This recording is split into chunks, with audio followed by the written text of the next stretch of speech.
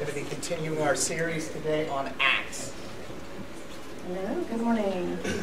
My sermons always seem, or my messages, I think, are starting to, they do make my husband a little nervous because they're a little different than what he usually shares on, but that's why we're married.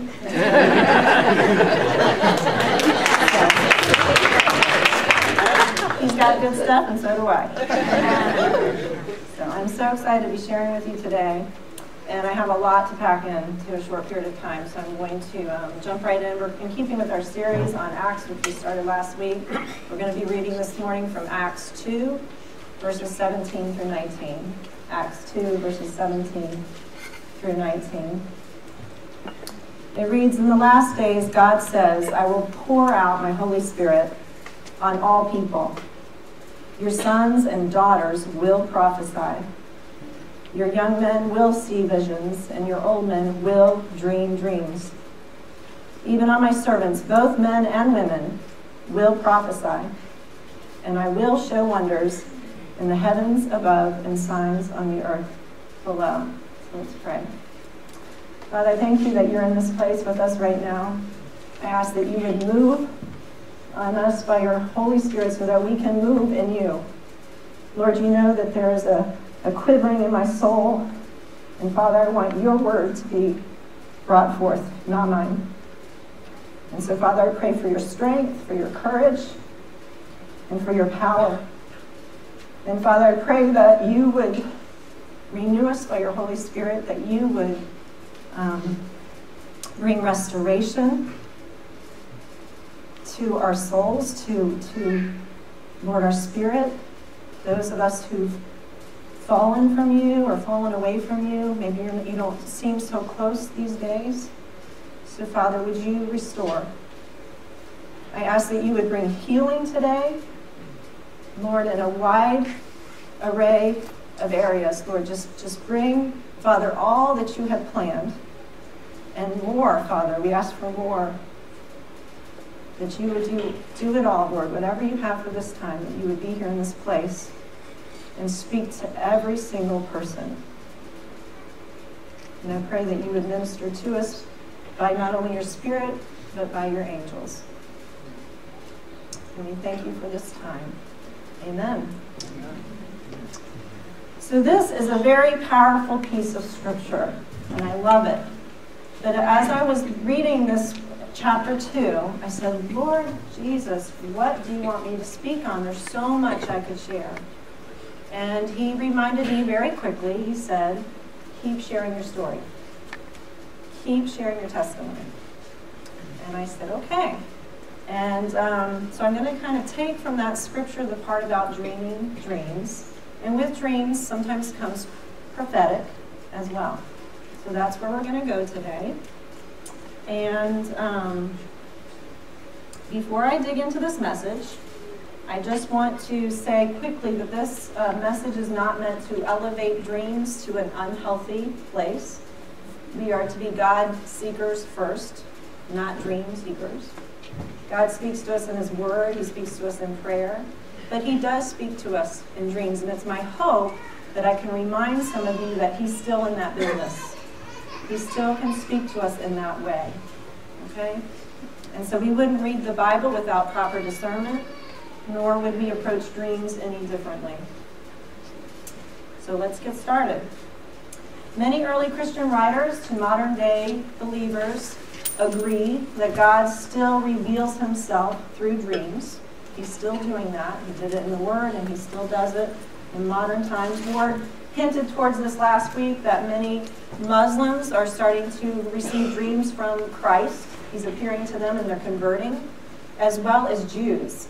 I don't know if you said that last week, but Jews and Muslims are starting to convert more now than ever because of dreams from Christ.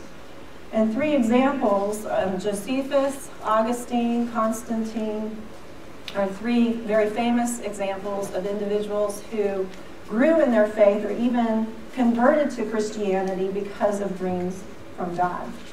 Okay, so God continues to move in that way. In Psalm 121, it says that as I lift my eyes to the mountains, my help comes from the maker of heaven and earth, who watches over me and does not sleep or slumber. So what that tells us is that God is always awake.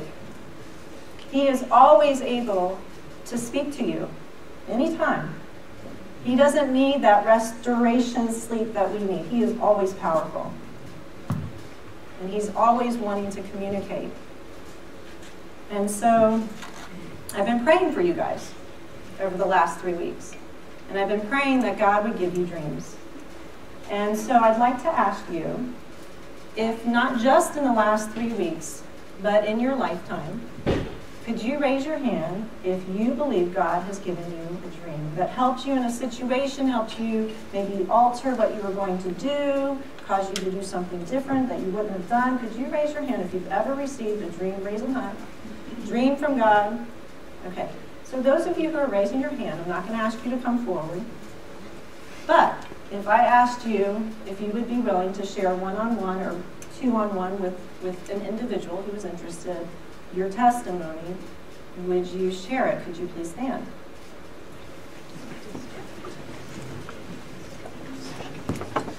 Praise God. Right? A lot of testimonies in this room.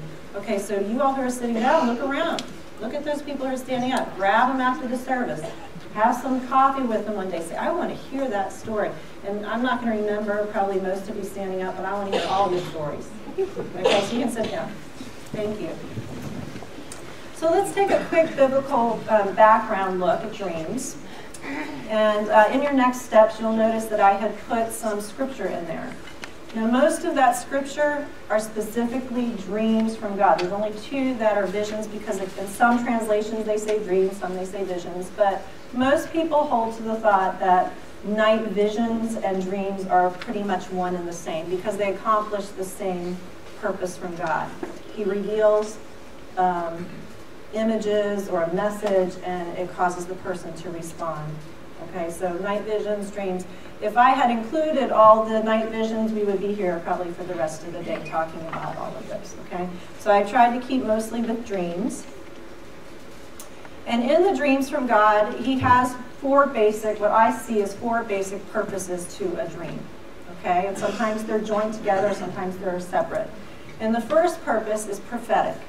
Okay, God gives a dream for prophetic to show us what is going to come a year from now, 10 years from now, 20 years from now, and even in the Word of God, hundreds of years. The prophet Joel, which we read, was hundreds of years to happen in the future, the Messianic age. So prophetic purposes. And some of the scripture that relates to this is Genesis 28, when Jacob saw the stairway to heaven. Genesis 37 to 41, when Joseph and the Pharaoh and the bread maker and the wine server, they had a boatload of prayers in there. That story.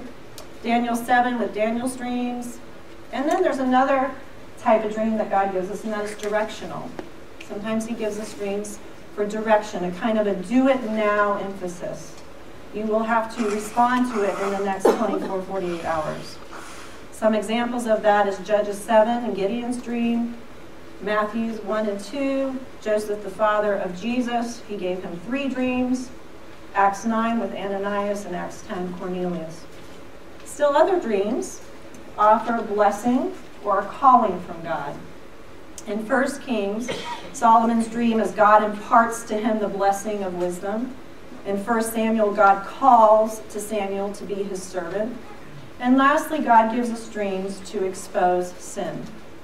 So sometimes that can be a sin in someone else or a sin going on in your own life. And an example of that is in Genesis 20, the story of Abimelech, when he realizes that Sarah is not Abraham's sister, but his wife, which was very important to know. So, it's clear that God used dreams in the Bible. And in Acts 2 that we read, it says that he will continue to use them when? In the Messianic age to come, which is now. So, these things are to fall on you. You are to prophesy. You are to dream dreams. You are to see signs and wonders. You are to do all of these things. He's talking about you. Okay, so this is about us. So some of you may be wondering, well, how do I know if a dream is from God or not? And that's a great question. And I've come up with a list of just 4 types of dreams that we just have. Okay, they're not all God dreams, but they're 4 types of dreams that we have. And the first type of dream we have is a soul dream. Soul dreams, which come from our emotions and the day-to-day activities. In Ecclesiastes 5:3 it says that our dreams come from the busyness of our lives. And most of these dreams are reenactments of our day, the ambitions projected into dreams, all the information that we've kind of been shoving into our brain and just processing out. The second kind of dream that we could have is a stimulant dream. Okay, and so these dreams come from prior to bed, if you drink coffee, if you eat spicy food, what you are ingesting, medications, what you're taking into your body also, as well as your mind, you're gaming, you're reading a book before bed, you're watching a movie before bed, it might stimulate the type of dream you have because you just did it right before going to bed. The third type of dream are satanic dreams. These are nightmares. I would also include sleep paralysis and night terrors into this category. And these type of dreams create an absence of God, okay? A hopelessness, a despair. There's no God involved in this, okay? And the fourth, and so if I could, just take a step away from the list. If you are someone who is experiencing these type of dreams on a chronic level, I would just suggest that you get yourself up, that you physically get yourself up. It says that in the Word that if you call on the name of Christ, standing firm in your faith, and cry out to Jesus, that the devil has to resist being with you and he has to leave. Okay, so that's the first thing. Call on the name of Christ if you were in that fearful, terrifying place. But some people just stop there. They say, whatever was going on, it left. I called on Jesus. But I would say take it a step further, especially if you have this going on a regular basis. And I'm not speaking about something that's just random. The reason why I'm pulling this out is because I hear about it all the time. Okay? So the next thing I would suggest is that you pray for protection. You ask God, just protect my home, my room, watch over us, Lord. And then secondly, I think it's important to confess. And sometimes when you're in that place, I won't go into the story, but I just remember there was one time where one of my children were having a night terror, and we could not wake our child up. And God revealed to me something I had done. And I said, Jesus, I'm sorry. Whew, it was gone. And so sometimes I think we have to go to a place of confession, that maybe we brought something on to put us in that place of nightmare, of sleep paralysis, of night terrors. And then the fourth type of dream would be Holy Spirit, spirit dreams. Okay? Holy Spirit, dreams from God. They will reflect God's purposes, His character, sometimes His word. God's dreams are very clear. They're not hazy or confusing, but they're very vivid and memorable. Often there's a sense of a complete thought, even though Jesus spoke in parables. Sometimes your dreams come across as like a night parable. So they have like images or symbols. So sometimes they can have just an oddness to them, but they're from God. And in Job 33:14 through 18, it says, "For God speaks in a dream, in a vision of the night when deep sleep falls on people, as they slumber in their beds. He may speak in their ears and terrify them with warnings to turn them from wrongdoing and keep them from pride, to preserve them from the pit or death, their lives from perishing by the sword." So God's dreams warn, they turn, they keep, they preserve. Okay, this is marking a strong contrast between satanic dreams of despair, hopelessness, no God, okay, to God having a purpose within it, even though it may come across as somewhat uncomfortable or even terrifying. You have a call. There's something to be done, and He's with you in it. So at this time, I'd like to share with you a few dreams of my own. This is testimony time. And I do want to say, if you have any children in here who are ultra sensitive, I just want to forewarn that maybe a couple of these dreams might not be good for them. If they were my kids, I mean, we exposed our kids to so much, and we were kind of about talking through it. I mean, I figure if Goliath's getting his head chopped off in a story, then maybe, you know, we can go there with our kids. But you be the judge of it, okay? So this first story that I wanted to share took place my freshman year in college. And there's a slide that will come up, and this is some friends of ours, and we're worshiping in my dorm room, and you see that big boom box, you know. We didn't have those little shuffles that you guys have now. That's about as small as we could get at that time. But, so we're worshiping in there, and the guy sitting across from me is a guy that I started to date. And I just wanted to share this dream in particular because I know there's a lot of people in this room who are in that stage in life where you're wondering if you're going to get married or if the person that you're with is the one who you should be getting married to. And so I thought this would be a good story to share. So I was not expecting to date my freshman year in college because I really didn't want to. Okay, I was focused on ministry. I was like, I'm all in for you, God. I don't want that relationship stuff, but it just happened.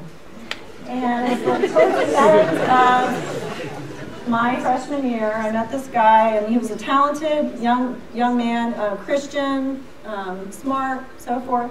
And so we were going into the summer. He was coming to visit my family, and I took relationships very seriously. I'm like, if we're going to get into a relationship, we are getting married. That's the way I thought about it, okay? We go out with people, and then we got out for a few meals, but we are going to get married. And so I knew that we were crossing over that line of decision. And I was just really just not knowing. And I said, God, I need to know. You know, is he the one? I need to hear from you because I really don't know. Because I was having in my mind to decide that my future was not going to maybe go the way that I had thought. I might have to transfer schools. I might get pregnant in a couple of years, whatever, you know. So I had to totally do a shift in my mind and be willing to accept that if God wanted that. And so I was crying out to him. He was coming to visit my family one day in the summer, and I had a dream. I had a dream the night before he arrived. And in that dream, I was in my wedding gown. And I was standing at the end of the aisle, and it was a long aisle, and at the end of the aisle, I could see the groom and the groomsmen. Couldn't see their faces. It was totally blurred out because I didn't need to see them. But what I did see was their bodies. And the groom had a short body.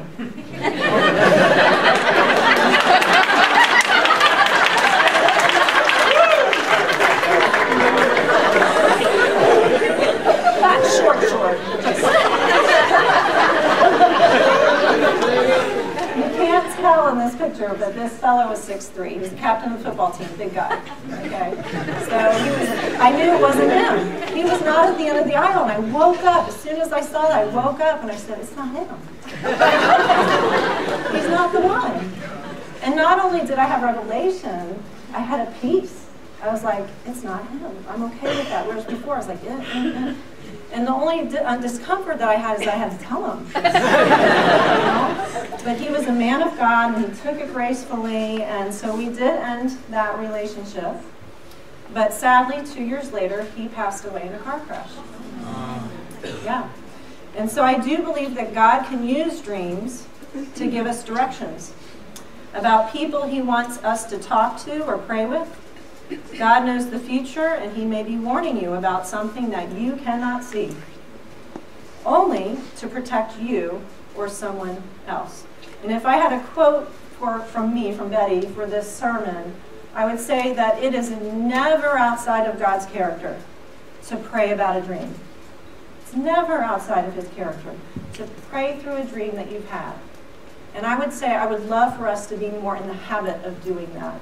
Because I think often I'm just in a habit. If I have a dream and I wake up and it's about anyone, Julie or Jacob, I'll just start praying for them. And I may not understand why, but does it hurt to pray for them? No, okay. So it's really, I think I would love for us to get in the habit of just taking our dreams to prayer. Okay? This next dream has to do with a good friend of mine. I don't have any slides for this, but This was probably over 15 years ago. She was a dear friend of mine who was very talented, but she was very stifled in it, and she was a fearful, anxious person. And she had a really hard time sharing anything about her past. You know, whenever she talked, she was okay with talking about things in the present and a little in the future, but she was just so, it's like she had a shackle around her throat when it came to anything about her past. And she would ask for prayer, but she could never talk about things. And it used to frustrate me, and I would pray for her and pray for her. Well, we eventually moved away, and probably a year after I hadn't seen her, I had a dream, and she was in the dream. And I could see the time in her life. I could see her. I could see the people involved. I could see the abuse, and I could see the torment. And it was this, some dreams that I have from God are very quick. But this dream, I felt like, you know, like I was just wrestling all night. I was watching a movie, and it just kept going on, and I was just like, oh, Lord, you know, this is awful. And I woke up with this heaviness upon me. I was like, I need to call her. And so I called her up, and I said, you know, look, I don't know what this is about, but this is what happened. And she sat quietly on the other end. And when I was done, she said, you know, Betty, she said, I've been seeing a therapist over the last few months, and I'm going to leave to see her in 30 minutes. And you basically, I was crying out to God in my quiet time saying, is this the day? Is this the day where I'm going to finally be set free? Where I can talk about it, and I can share about it. And she said, because you just got it out, you basically just let it out, it's out. And I understand now that it's time. It's time. Thank you so much for calling me. And she was able to be set free from that bondage. And now she's recording amazing songs. She's doing just great. And so I think it's really important to follow through, even though it can be uncomfortable sometimes with what you receive. Lastly, I want to go to a place that's a little emotional. I kept saying, God, this is going to be the hardest part of this message. Because it's about my father. My father passed away 12 years ago. And my mom's here today. So she's a witness to this story, these stories. And I want to share that I had three dreams. And I'm only going to share two with you and then kind of close out. But in the dreams, I just want you to understand that I was with my dad in all three dreams. He was always in a near-death place. He was about to die. I was with him. And my dad at this time was not a believer in Christ. He was not a believer all the way up until his death. And the dreams were prophetic, and they carried with them a promise. In the first dream, my dad and I were being chased. There's a picture of a forest, and it looked a lot like this, maybe a little bit more dense in trees. But we were running hand in hand through a forest because we were being chased by a bear, a grizzly bear. And we were running as fast as we could, and then we came to this clearing where there were no trees. And we were totally exposed. There was no place to go. And this grizzly bear came running up to us, hind legs lifted up, pulling back its paw to ready to just swipe us down dead, when all of a sudden, out of nowhere, comes this pure white wolf in between us, just comes out of nowhere, and looks at me like a Narnia moment and says, run, I'm here to save you. And so I grab my dad's hands and we take off, and I'm looking back over my shoulder, and there's just blood all over the wolf. And I wake up. And I say, that was you, God. That wolf represented you, Christ. You came in when my father was about to die, and you came in to rescue us. You're going to do it. Because I used to cry out to God, save my father, save my father. I would share with him every story I could. I would just pray for him. And my dad was a great debater, and he loved facts, but he had a really hard time with faith. And it was so frustrating. I just would cry out to God, Lord, I need to know that my dad's going to be okay. I need to know that he's going to know you before he dies. So he gave me this dream, and I said, you're going to do it. You're going to come in and save him. And he said, yes. And he said, and I want you to share that that dream with your dad. And I said, what? I said, I don't know about your relationships with your father, but that was going to be a very odd conversation. And about bears and wolves. But God knew what he was doing, because my dad was a very science-minded, facts person. And so you can't argue a dream. Yes, it's abstract, but you can't say, no, you didn't have that dream. That's not factual. Yes, I did. The whole thing's true, because it's mine. Okay? So God knew how to approach my dad. I thought it was a little odd, but he knew. And my dad's response to that dream, surprisingly enough, was, thank you, honey. That gives me hope. Because I think he wanted faith. It just was really hard. And so what I think is pretty amazing is in 1 Corinthians it says that no eye has seen, no ear has heard, no mind can conceive the thoughts of God. But he reveals them to us by his Holy Spirit. God wants us to know the things to come. He wants to enable us to do and to minister to people in ways that the world can't through his Holy Spirit. That's pretty awesome. We can hear things from God that the world can't hear. We have the Spirit. We don't have the spirit of the world. We have the mind of Christ. And this reminds me of a testimony I heard of a Muslim man who for years cried out to Allah. And he couldn't hear anything. He never felt there an exchange of any kind. Never felt it. And he was so diligent to pray. And there was this void. And then he became a Christian, and all of a sudden he could hear the voice of God. He could hear that voice because the Spirit was in him. So this last dream I want to share with you, I didn't share with my dad for obvious reasons, and you'll understand why. But in it, there was a snake, a green snake, very much like this one. And I was with my dad in the hospital, and I was standing by his bedside. And the snake was resting kind of on top of the end of his feet area.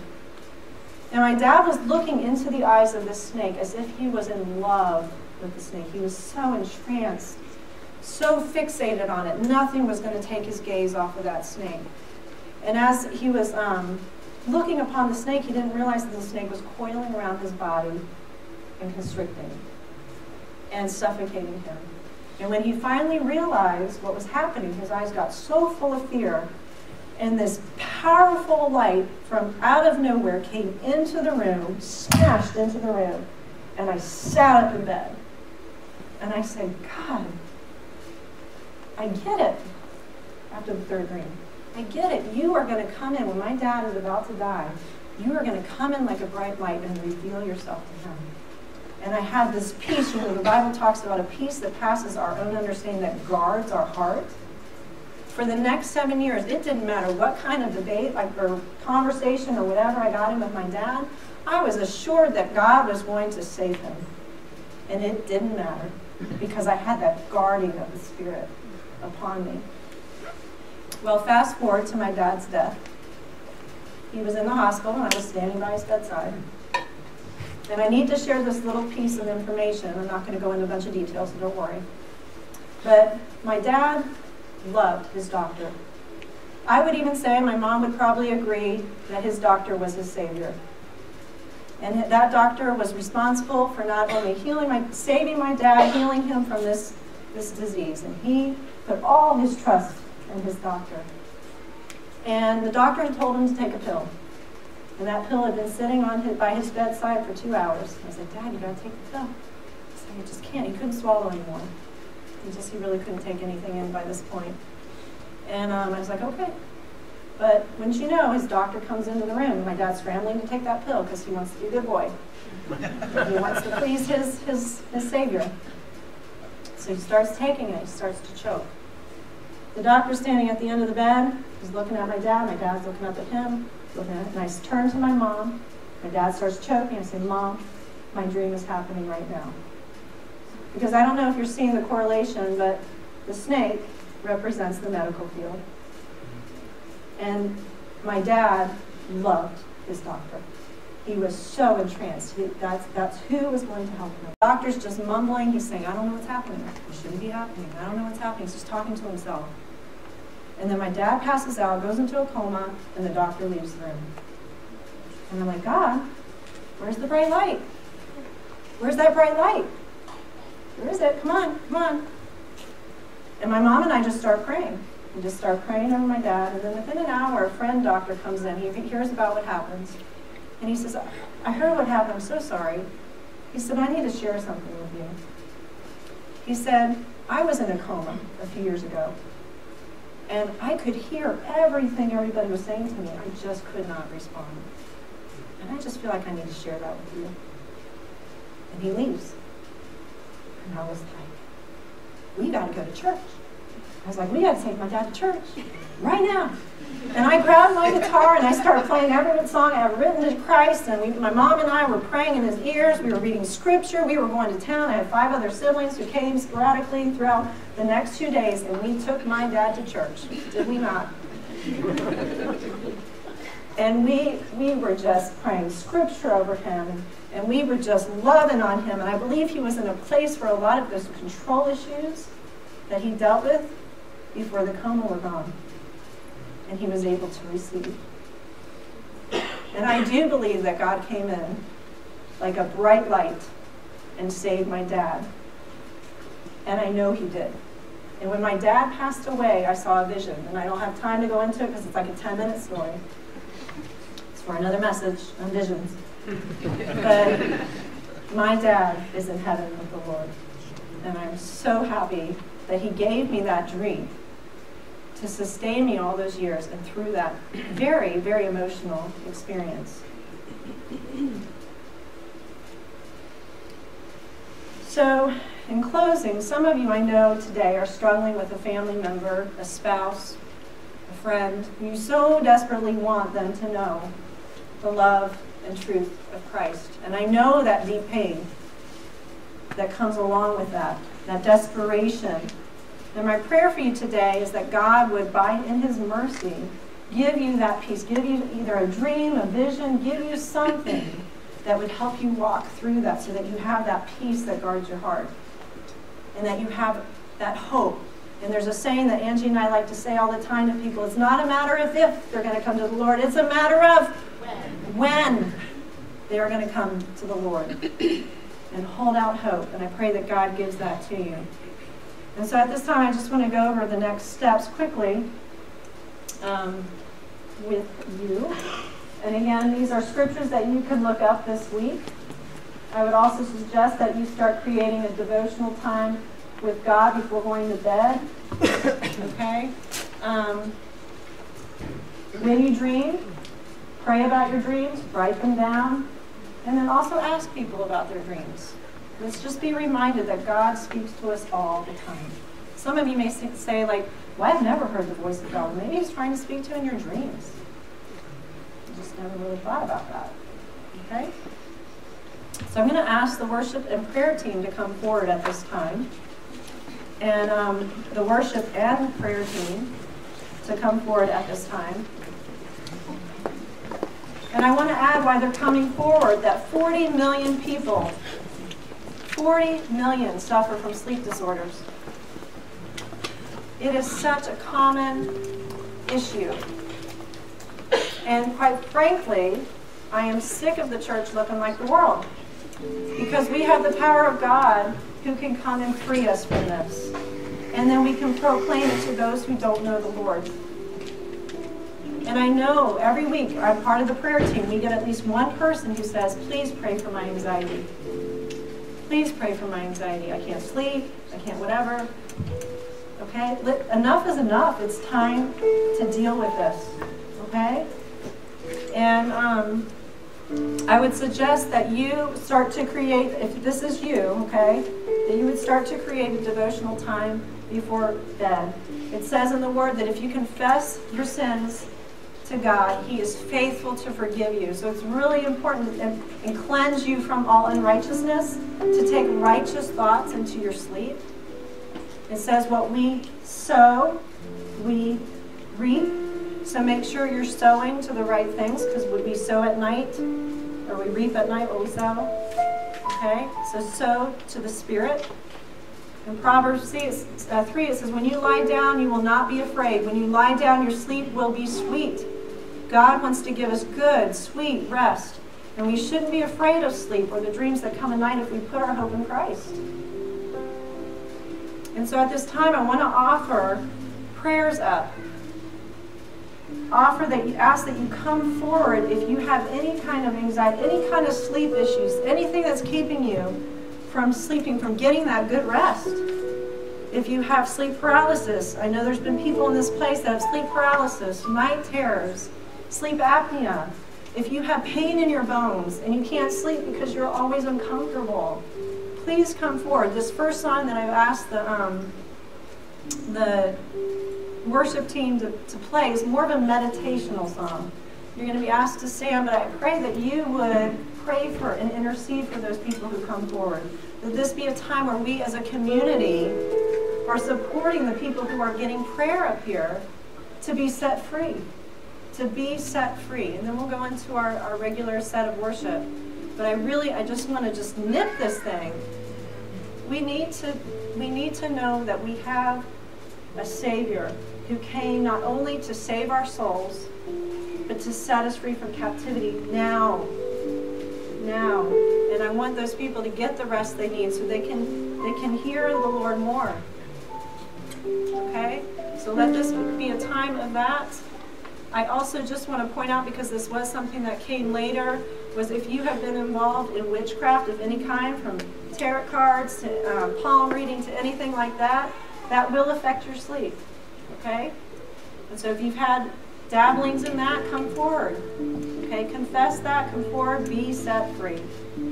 Okay? So this is a time where you guys can come. You're being invited forward for prayer, ministry, and let's just give it to the Lord. Amen?